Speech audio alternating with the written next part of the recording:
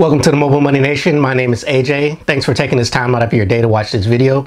If you're not a current member of the Mobile Money Nation, all you have to do is hit the subscribe button down below, hit the like button because you're really going to like this video, and also hit the notification bell so you'll be notified the next time I create a video. Warren Buffett, quite simply the greatest investor of all time, is a fan of index funds. He's been quoted in the past recommending that the average investor should invest in the S&P 500 index because that is the best bet versus trying to go out and research on your own. He's recommended this as the best bet for the average investor who may be trying to pick stocks on their own but may not have the knowledge and the research capabilities or the time to pick the right stocks. And it's also better than going out and paying a fund manager a very high fee just to try and beat the market when 80 to 90% of fund managers actually can't beat the market. He's even mentioned this strategy as a strategy for himself, or rather for his wife, once he's no longer able to pick stocks on his own or once he passes. He stated that once he does pass away, that any money that's passed down to his wife will be invested into an S&P 500 index fund. And that could be the SPDR, which is ticker symbol SPY, or the Vanguard S&P 500 index with a ticker symbol VOO. Warren Buffett also once made a $1 million bet that fund managers wouldn't be able to beat the market. And there were very few that took him up on this bet, but the few that did take the bait, they actually over a 10-year period were unable to beat the market. And so the $1 million that Warren Buffett won from the fund managers that were willing to take that bet, that money was donated to a charity. However, Warren Buffett himself has never actually invested in an index fund. Now, Warren Buffett is a stock picker, or you can call him a researcher, or you can call him an investor into good businesses.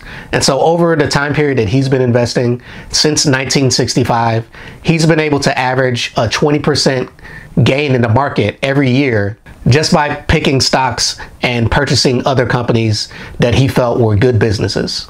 However, over that same time period, the S&P 500 has only averaged 10%. Now, I say only as if 10% is not an actual great gain in the market. However, when you're Warren Buffett and you're able to find great businesses at a discount and invest in them for the long term, and you're able to gain over a 20% average over a 50-year period, then yes, you as Warren Buffett, you should definitely continue to do what you're doing to invest and find great businesses at a discount, and that will have a great return over the long term. However, Warren Buffett, being one of the wealthiest, if not currently the wealthiest person in the world, you are not Warren Buffett. So your best bet and his recommendation for you as the average person would be to invest in an index fund like the S&P 500, because not only do you have the lowest fees compared to paying an active fund manager, but you're going to get the average of the market, which 80 to 90% of investors, including professionals, cannot beat the market. So because of his ability to beat the market by picking individual stocks and buying individual businesses, you can see why he's never invested in an index fund until now. It was recently announced that Berkshire Hathaway has invested about $25 million into 2 index funds. And those 2 index funds are the ones I mentioned at the beginning of this video. That's the SPDR S&P 500 index with the ticker symbol SPY, and the Vanguard S&P 500 index fund with ticker symbol VOO. And combined, there was a total of about $25 million split between those 2 funds invested by Berkshire Hathaway at the end of the 4th quarter. Now, unfortunately, with big investors like Warren Buffett, you're only able to see what those companies have invested in once every quarter. And so the purchases could have been at the end of the 4th quarter, just to give you a little indication of what they probably plan on purchasing over the 1st quarter of the year.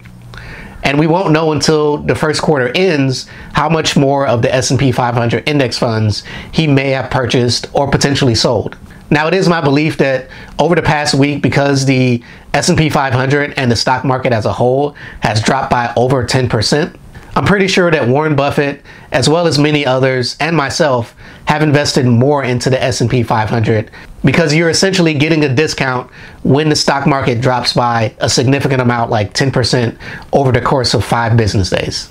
So there are 2 reasons I believe that Berkshire Hathaway and Warren Buffett have invested in the S&P 500 index fund.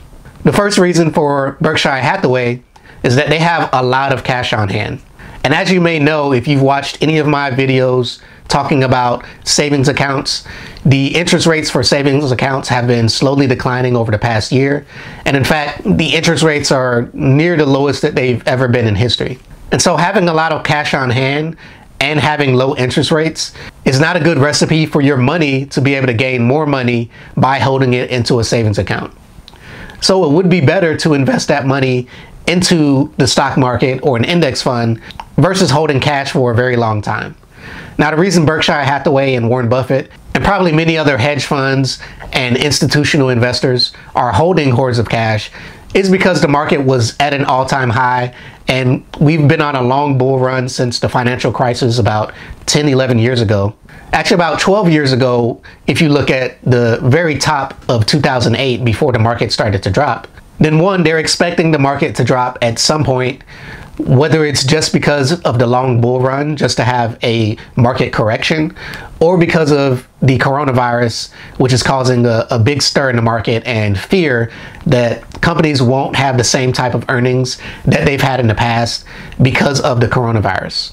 So you have the combination of the coronavirus plus a very long bull market, and then you get what we had last week, during the last week of February, where there are a lot of investors selling and the market dropped about 10% in just 5 business days. And that's just the market as a whole and the S&P 500 index as a whole. There are individual stocks like airline stocks where the average in the airline industry has been over 20%. So having a 20% drop in a specific sector or a 10% drop in the market as a whole, if you're a long-term investor and you're not retiring anytime soon, then buying the dip, as they would say, or buying those index funds at a discount would be a great idea if you do have some cash on hand. And so I do predict that once those first quarter purchases are made available to the rest of the world, we will see that they probably bought more of the S&P 500 index funds and maybe even bought more into some of the stock holdings that they already have to take advantage of the discount from last week. And also, because it is the S&P 500 index fund or a very large index fund like that, it is very easy to get in and out of that index fund because there's so much money flowing in and out pretty much every day that it is liquid enough to where if they were to sell all of their S&P 500 index fund, just within a few business days, they'll have enough cash to then use that cash to purchase other stocks that they're really interested in, or maybe even a whole business if they have the ability to acquire a business at the right price. Now, the second reason I believe that Warren Buffett and Berkshire Hathaway have invested in the S&P 500 index fund is based on what he mentioned. He did mention once he retires or maybe once he passes away that he would invest in an S&P 500 index fund. So this may be the first signal that Warren Buffett is actually nearing retirement. Now, if Warren Buffett were to invest that same $25 million into the S&P 500 index funds that he purchased with his personal account, even with the market drop of about 10% over the course of the past week, the dividends alone from that large of a purchase would get him about $450,000 to $500,000 per year just from the dividends. Now, for most people, $450,000 to $500,000 per year is plenty of money to live on, even if you're a billionaire. Now, Warren Buffett probably isn't your typical billionaire because I've seen stories written where they've talked about where he actually lives in the same home that he originally purchased before 1965. So they don't seem to be big spenders despite being some of the wealthiest people on the earth. Now, going back to the Berkshire purchases of the index fund, considering these are actually rather small purchases for Berkshire Hathaway, and yes, I'd say $25 million is a small purchase, but that's only because Berkshire Hathaway typically invests double-digit billions of dollars into a company when they do make a major purchase.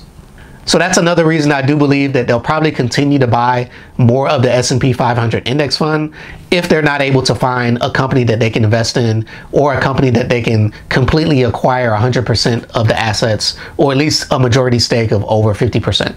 However, I still believe that this is probably a sign that he is definitely getting near retirement. And if you know anything about the FIRE community, I can guess that the FIRE community is very proud of Warren Buffett sticking to his own advice and saying that he's going to invest in the S&P 500 index fund or a total stock market index fund once he retires, because that's what the FIRE community does as well. All right, thanks for watching this video. I really appreciate you taking this time out of your day. If you're not a current member of the Mobile Money Nation, all you have to do is hit the subscribe button down below, hit the like button because you really like this video, and also hit the notification bell so you'll be notified the next time I create a video. Again, thanks for watching. Have a great day.